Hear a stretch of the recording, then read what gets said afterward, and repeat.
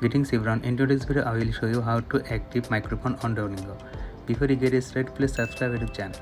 So for this you just need to open your Google Chrome and click on it and click on app information. Just go to your phone's app information and now you can see the permission option here.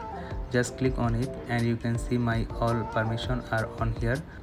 So you just have to do 1 2 3 4 microphone permission on.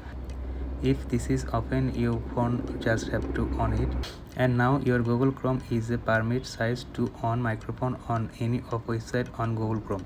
So I will just search Duolingo, open Duolingo, and if you get now your exercise for voice, because these are automatic website and automatic practice tests. So whenever you get voice test, you can access a microphone right here.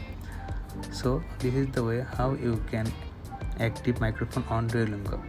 This is the video for today. Thanks for watching this.